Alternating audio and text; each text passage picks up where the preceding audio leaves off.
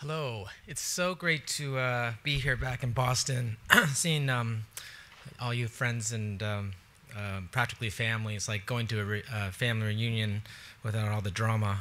Um, I want to thank Joan Reed really for helping me to get to this point. Fellows for your expertise, your ambition, and Cynthia Hodges and the Reed Scholar committee for allowing me to speak in front of you. I'm actually a disclaimer for Seiji Hayashi, but even in this crowd of very culturally expert, excellent people, if you can mistake me for one person, it would be Seiji.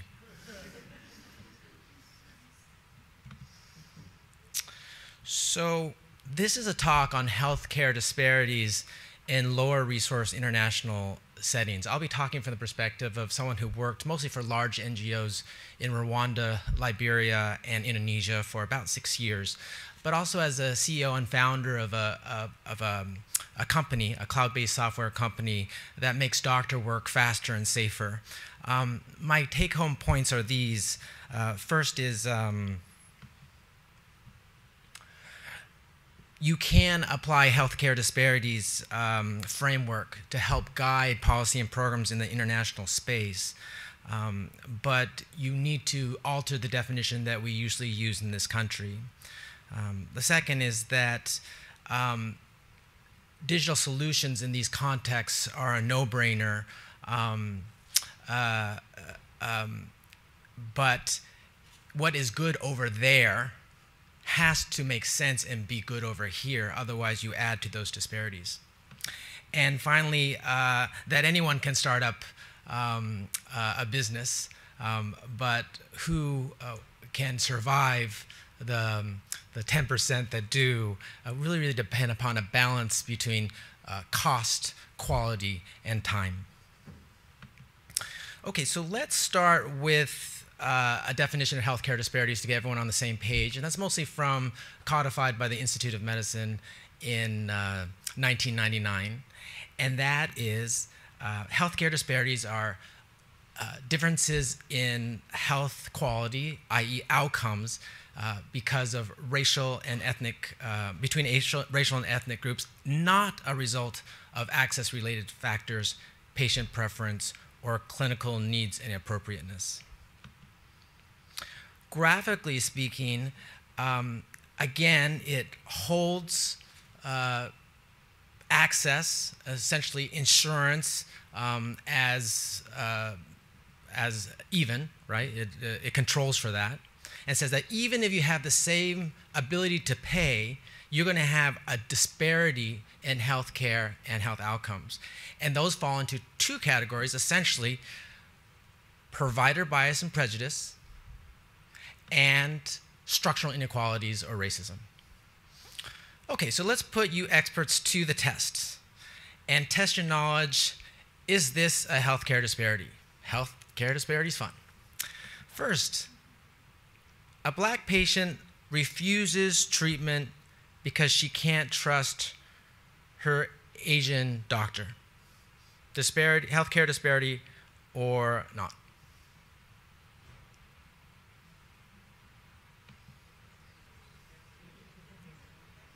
Yes. All research shows that it is not the patient, what the patient brings into the interaction with the provider, but what the provider is putting onto the patient that distorts trust. In other words, it is the doctor's responsibility to earn or not destroy trust. A white patient refuses treatment because she doesn't trust her black doctor. Yes or no? Under the definition, no. Because healthcare disparities about racial and ethnic disparities between majority and minority. So, and then relatively speaking, whites do not experience inequities in the healthcare system, and by definition cannot be a subject of racism in systems that support the majority. A resident doctor decides not to use the interpreter phone to give discharge instructions to a patient in her preferred primary language of Spanish. Boom, boom, boom. Yes. This is an act of prejudice. It's saying you're not important enough to understand your discharge instructions, the treatment plan, the diagnosis itself. Finally, there is no pediatrician working 12 a.m. to 12 p.m. where I work at Metropolitan Emergency Department in East Harlem.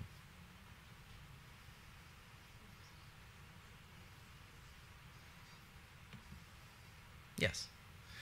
To the extent that it is the standard to have pediatric services in the emergency department in New York, and the only place that doesn't have it are where all the brown and black and yellow people live, that becomes by definition a healthcare disparity.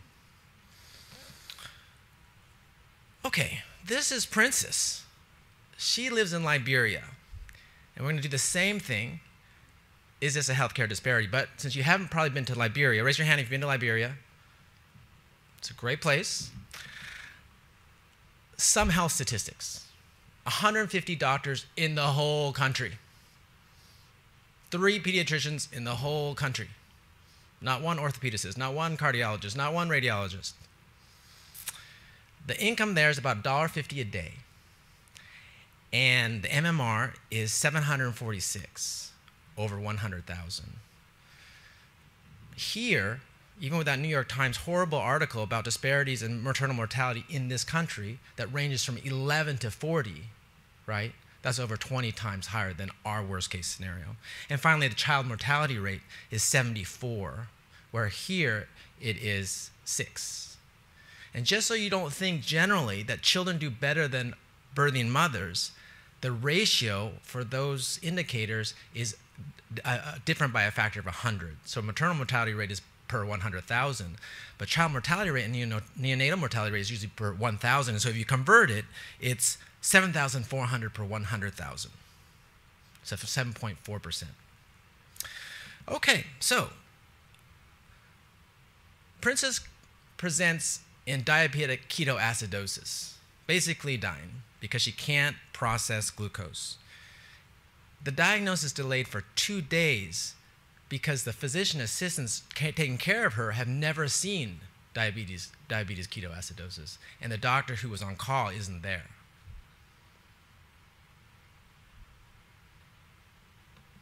How about this one? Once conscious, I happen to be rounding that weekend. Oh, she has DKA. Let's treat her. It turns out Princess doesn't have money to buy food, and the hospital doesn't provide food.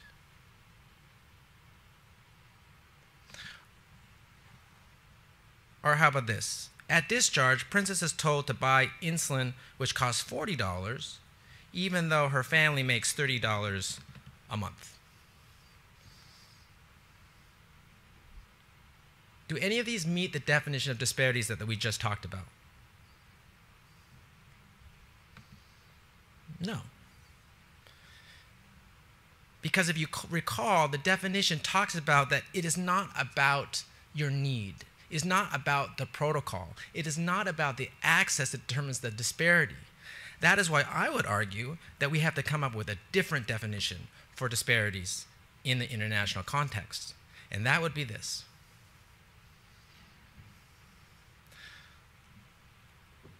Disclaimer again, I tried to look for a definition for healthcare disparities in resource-poor contexts abroad, and I couldn't find one. So I came up with this.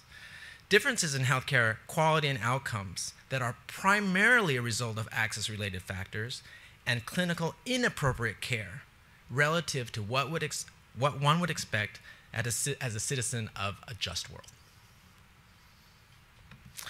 Okay, so with this definition, let's talk about how digital solutions are imperative to addressing healthcare disparities abroad. You only have to spend about 5 minutes in a place that's poor in the healthcare system, and that realization will be knowledge. So imagine this. You cannot run a healthcare endeavor with this type of medical record keeping. If anything, worst case scenario is a proxy for that type of care that's being delivered. But at best, it's a way to obfuscate or hide the stories that are in those charts and what type of care the patients receive and should not receive. So, digital. when I was helping to build Ebola treatment units during the Ebola crisis, I discovered that in the 60-year history of Ebola care, that no one had ever written anything down. People were too scared about getting Ebola from the writing implements. And so they would just try to memorize the care or yell it over the fence. And then I thought, does that have something to do with the stable 50 to 90% mortality of Ebola treatment units? So you don't want to write anything down because you're worried about yourself. How about tapping something on an iPad, waterproofed? But as been hinted by some of the speakers, not all technology is created equal. I've been very impressed with, in the NGO world, the real push for health messaging onto dumb phones. The idea that if poor people can hear from rich people what to do, they're more likely to do it. Dialogue is usually something like this. Is your baby breathing fast? If so, go to the doctor immediately. The hospital is dirty. Last time I brought my child there, he died. Is your baby having diarrhea? If so, go to the doctor immediately. So this brings me to the golden rule of technology, that you would use it here, that it makes sense here, that what is good enough over there is good enough here.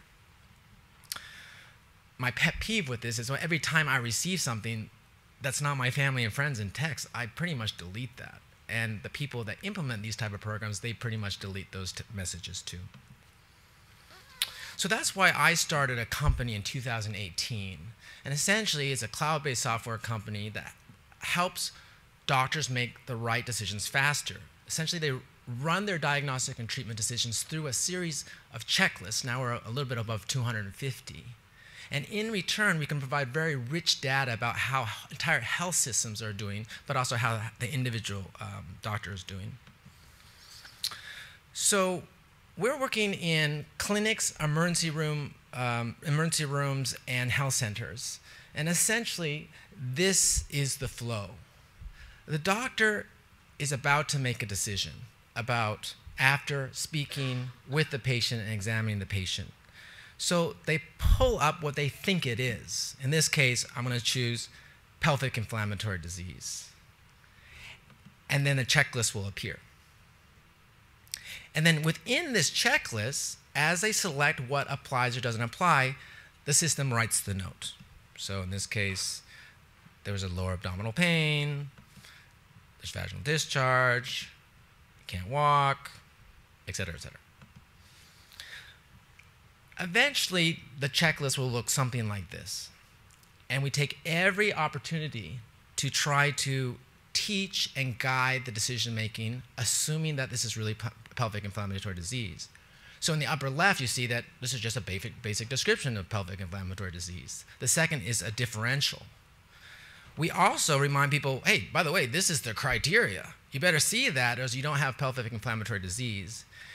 And finally, we have a red light, green light system, sort of a gaming system, where the doctor can do whatever they want, but when they close that note, it's recorded as red, green, or red, or however they did. So in this case, it's saying, wait a second, you didn't get the diagnosis right. You say, what? How did I not get the diagnosis right? You would click that box, and essentially you would say like, well, you got most everything, but to really make that diagnosis, you need to either show cervical motion tenderness or adnexal tenderness. And then the ideal user, they'll then go back and say, oops, I have to do a pelvic exam to make that diagnosis. So they'll go back, they'll do that exam, they might find cervical motion tenderness, and then it would go to diagnosis positive. In this case, then they'll go back and say, whoa, I feel so good. I got it. I got a smiley face on the diagnosis.